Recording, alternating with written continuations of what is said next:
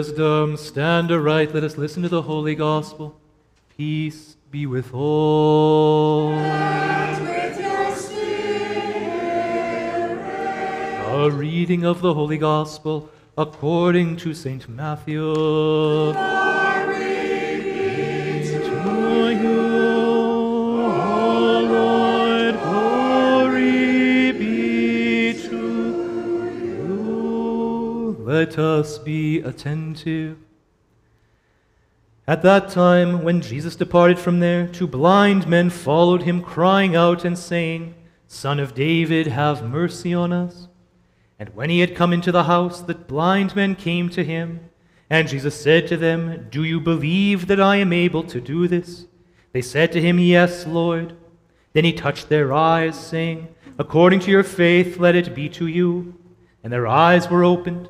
And Jesus sternly warned them, saying, See that no one knows it. But when they had departed, they spread the news about him in all that country. As they went out, behold, they brought to him a man mute and demon-possessed.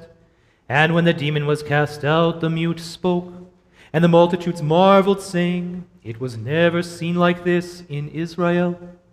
But the Pharisees said, He casts out demons by the ruler of the demons. Then Jesus went about all the cities and villages, teaching in their synagogues, preaching the gospel of the kingdom, and healing every sickness and every disease among the people. The Lord said to his disciples, These things I command you, that you love one another. If the world hates you, you know that it hated me before it hated you. If you were of the world would love its own. Yet because you are not of the world, but I chose you out of the world, therefore the world hates you. Remember the word that I said to you, a servant is not greater than his master. If they persecute me, they will also persecute you. If they kept my word, they will keep yours also. But all these things they will do to you for my name's sake, because they do not know him who sent me. If I had not come and spoken to them, they would have no sin. But now they have no excuse for their sin. He who hates me hates my Father also. If I had not done among them the works which no one else did, they would have no sin. But now they have seen and also hated both me and my Father. But this happened that the word might be fulfilled which is written in their law. They hated me without a cause. But when the Helper comes, whom I shall send you from the Father, the Spirit of truth who proceeds from the Father, he will testify of me, and you also will bear witness, because you have been with me from the beginning. These things I have spoken to you, that you should not be made to stumble. They will put you out of the synagogues. Yes, the time is coming that whoever kills you will think he offers God service. In the name of the Father, the Son, and the Holy Spirit. Amen. Slava Iesus Christu. Glory be to Jesus Christ. Brothers and sisters, have you ever read spy novels? I don't know if people read spy novels anymore. I know lots of people watch spy movies. So it's kind of a similar thing. Spy novels or spy movies, or even good detective books, have as one of their central sort of motifs this secret identity. The understanding that appearances can be deceiving. That although we might apprehend something or think a certain way, deep down inside that character is different than what they portray. That they have a secret life that they are living. And in our gospel today, brothers and sisters, we see something very similar. We see 2 responses to the Lord, 2 responses to Jesus and who he is. One given to us by the 2 blind men, and the other given to us by the Pharisees. Both see exactly the same thing, and both interpret what they see in very different ways. Let's start with the 2 blind men. The 2 blind men are shouting out in order to get Jesus' attention, Son of David, Son of David. Now that might not mean too much to us, but those were politically charged words. You were not supposed to mention those sorts of things in Roman-occupied territory, because what that basically means is, This person is the rightful king. This person is the son of David. This person is the Messiah, who the Lord has promised he will send in order to liberate his people. So it's no surprise to us that these two blind beggars are sort of hushed up inside the house. They're sent into the house in order to get them out of the public eye, where our Lord has this incredible conversation with them. Do you believe that I can do this? Do you believe that I can do this? And they say, yes. And the Lord doesn't cure them immediately. He says, well, according to your faith, we'll see. And sure enough, they do see. They do see. Because, brothers and sisters, they know who Christ is. They know who Christ is. They know what his secret identity is. And yet at the same time, brothers and sisters, looking in on this, and after the healing of the demon-possessed man, are the Pharisees there, standing, witnessing it all, and responding in a completely different way. This man casts out demons through the prince of demons. He is doing these things because he has sold his soul to the devil, and the devil has given him this power to mislead the people. You see these two incredible differences, right? These poor Pharisees are so cynical that they can't even rejoice in the good that was done.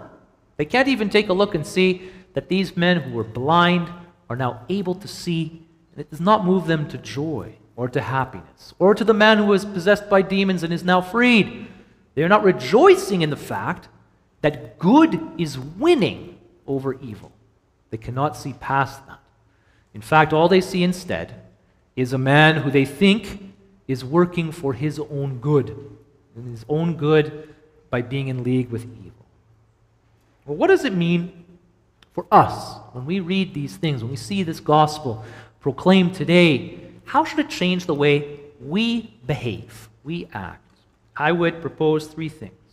Number one, if you are going to be living an authentic Christian life, and if you are going to be proclaiming the gospel, the real gospel, you can expect resistance. You can expect resistance.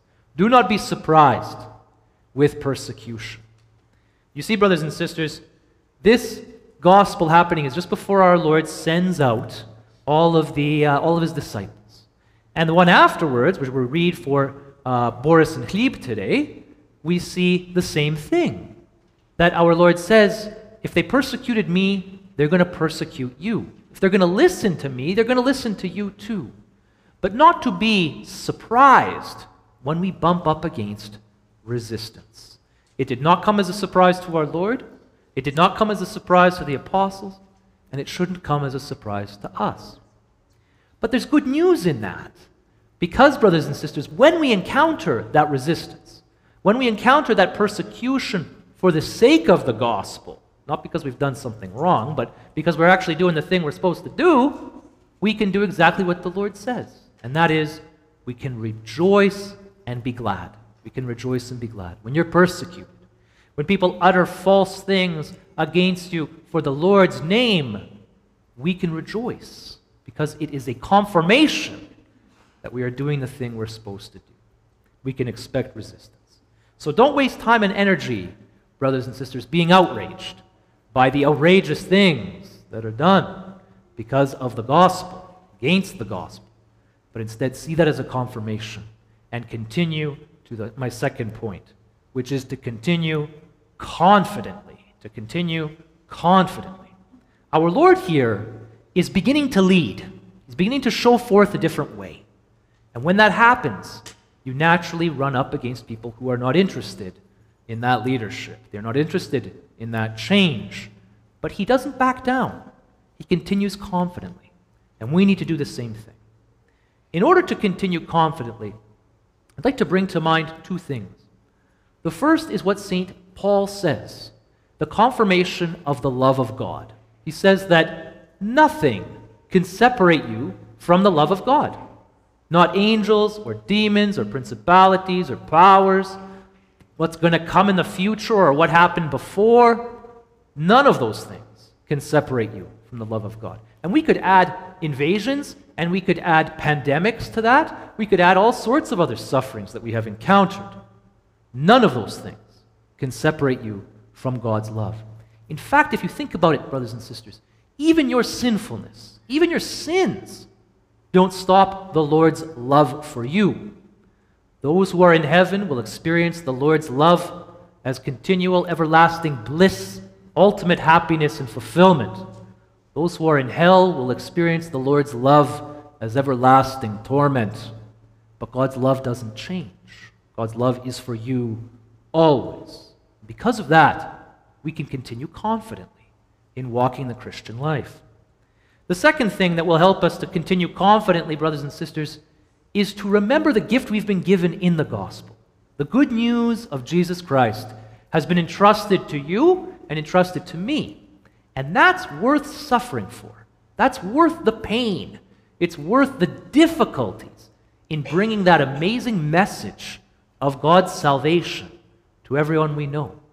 It's worth the fight, in other words. Continue confidently, brothers and sisters.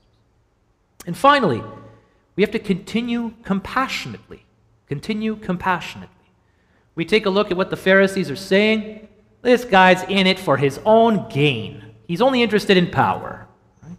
And yet, they couldn't be further from the truth. Constantly, we read in the gospel that the Lord looked at them with compassion because he recognized that they were like sheep without a shepherd. They were aimless, directionless, and lost. And our Lord, moved in his love for them, responded with his generous love. It's incredible. The Pharisees are cynical. They can't even rejoice at the blind man. But our Lord is compassionate and loving. We must accompany people, brothers and sisters. This is what Pope Francis speaks often about. Accompaniment. Accompanying. Walking with the other. We can never turn to our brothers or sisters and say, "You're not worth it," or "You're a write-off," or "Forget you, I've got other things to do." Right? We must always turn to our brothers and sisters in the way that our Lord turned to us. He never wrote us off. And so we must do the same thing. And accompanying, walking with the other, always means, in a Christian context, that we are walking in a certain direction. It is not that we are aimlessly walking with them. We are walking with them towards the Lord. We are walking with them towards God, who loves them and is waiting for them. Sometimes it takes the moral courage necessary to say, "I can't walk with you in the direction that you would prefer. I can't go there with you because you're insisting on going there. But come with me. Come this way. Come with me and let's walk together, and I'll walk with you." And so, brothers and sisters, we must continue compassionately in proclaiming the good news of our Lord to this world. Brothers and sisters, the world needs this gospel, the good news of what Jesus has done. Let us not be shocked by the resistance we encounter, the persecution even, that this good news will entail when we share it. But let us continue confidently and compassionately to proclaim Christ's resurrection and his saving power. In the name of the Father, the Son, and the Holy Spirit, amen. Slava Isusu Christu. Glory be to Jesus Christ.